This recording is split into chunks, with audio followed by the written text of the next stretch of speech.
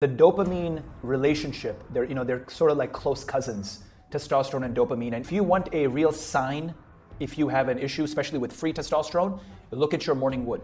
However, guys with normal levels of testosterone sometimes can't get during and that because the are not necessarily testosterone dependent. They're dependent on dopamine, oxytocin, and a variety of other neurotransmitters and hormones. And so that in the penile arterioles and sinusoids, you have the nitric oxide release, through the synthase and the whole cyclic GMP pathway. But testosterone triggers that release.